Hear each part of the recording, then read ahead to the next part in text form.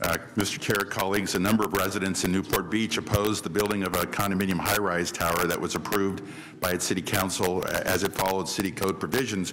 In order to gather the necessary signatures to qualify a ballot measure, the opponents were required to attach a copy of the environmental impact report, some 1,000 pages, to each petition document. This was very clever, but it was also very expensive.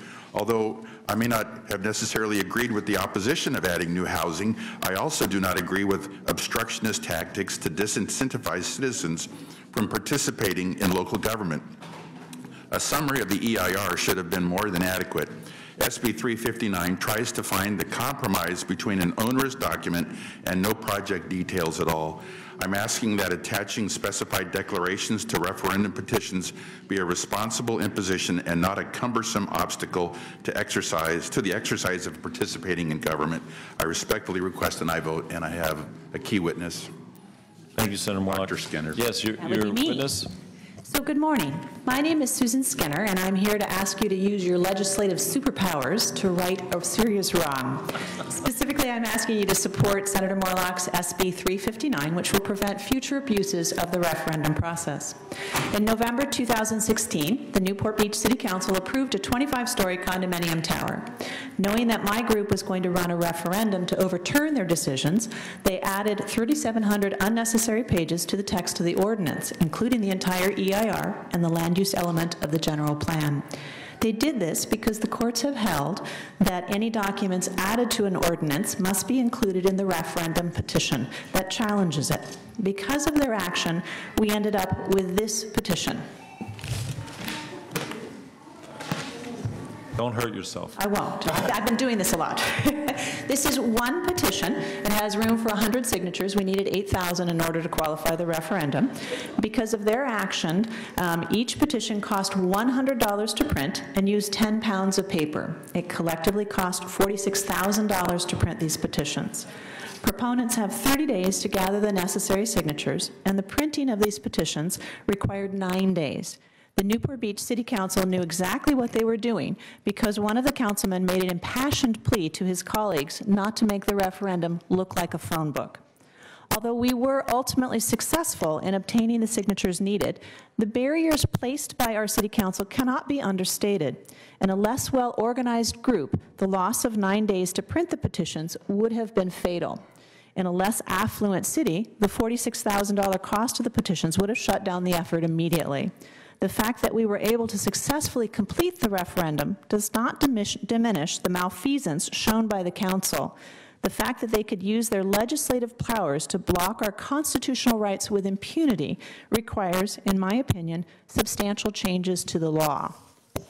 I made a complaint to the grand jury and the district attorney's office, both of whom opened an investigation and both of whom concluded that it was not a crime for the City Council to have taken this action. Thus, the only avenue open to prevent future abuses is the legislative path. Democracy works best when democratic processes are respected. The right to petition one's government is among the most precious rights that we have. Please support this bill to protect the democratic balance of power in future referendums. Thank you. Thank you, Ms. Skinner.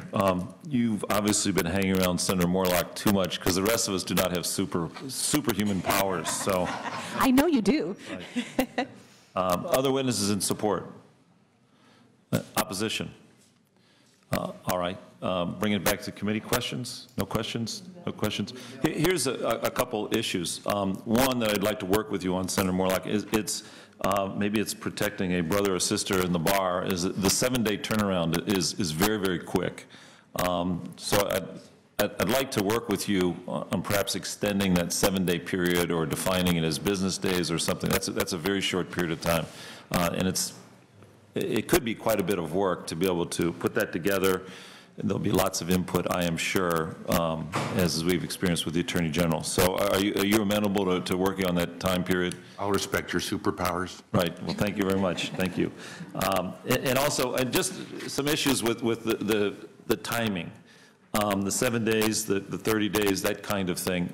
I want to make sure that we have provided sufficient time to be able to do an adequate analysis and summary, so we don't have to have legal fights over whether the phone book would have been more appropriate.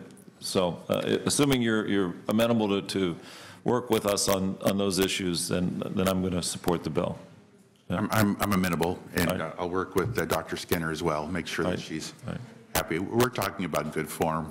Right. That's all we're trying to do. All right, well, thank you. Is there a motion? I will move so. Senator Nielsen moves. All right, thank you, sir. Would you like to close? I think I just did. I right. respectfully ask an aye vote. All right. Madam Secretary, if you'd call the roll. Motion is due past to Senate Appropriations Committee. Umberg. Aye. Umberg, aye. Nielsen.